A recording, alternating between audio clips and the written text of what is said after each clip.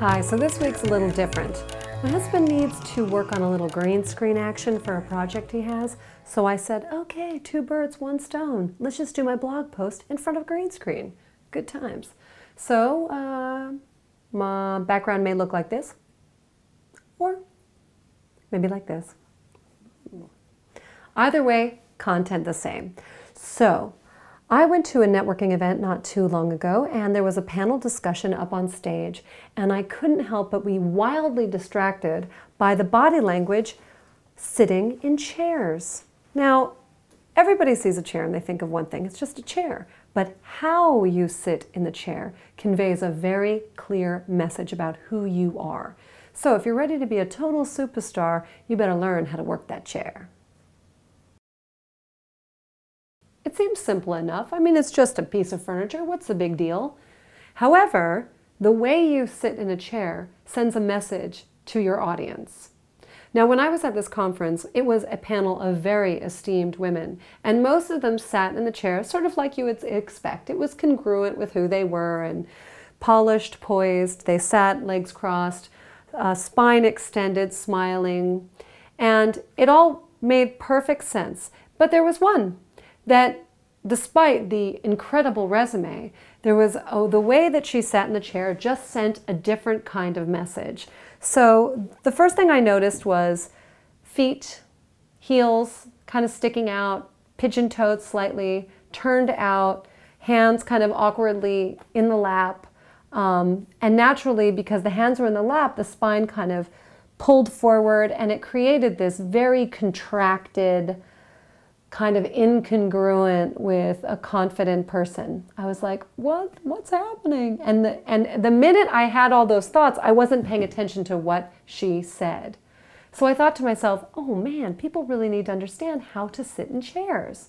Now, if you're a short person, for example, I bet you've had that experience a few times where you sit in a chair and you're like, oh man, my feet don't touch the ground.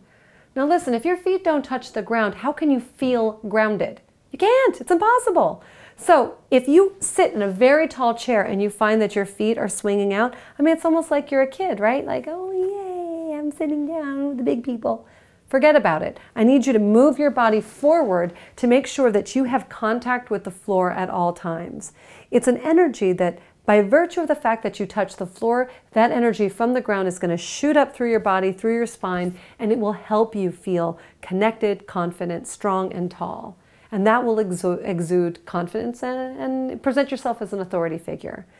Also, if you come across one of those big, huge armchairs that just makes you want to just sort of like get all comfy, cozy, well, that's perfect. If you want like a really cozy evening with a friend and just like chat and hang out. But that's not so great for a job interview.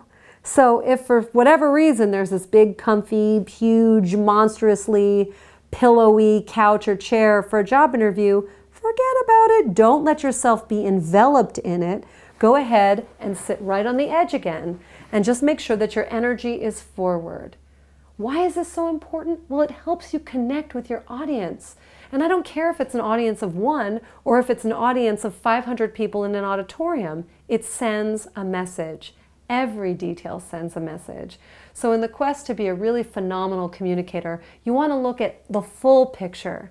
What you're wearing and how you position yourself in a chair and the smile that you have on your face is just as important as the words coming out of your mouth. In this day and age, maybe even more important. So this next week, I want you to think about, how do I sit in a chair? How do I sit in a chair when I really want to impress somebody? How do I sit in a chair when I'm just like having coffee with a friend? How do I sit in a chair if I'm with someone who intimidates me? Does my body naturally retreat a little bit? What happens? The more you bring your awareness to it, the more you have the ability to choose how you want to do something. Bring it out of your subconscious and bring it to your conscious. Because let's face it, we're performing all the time. So perform the part that you want to play.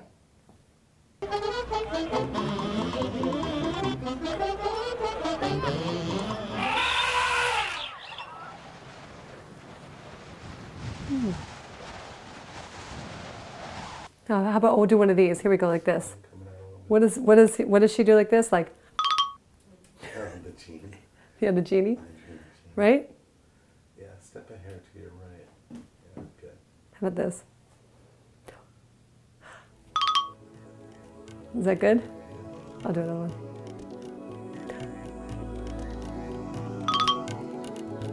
Like that? Okay. Okay, any more?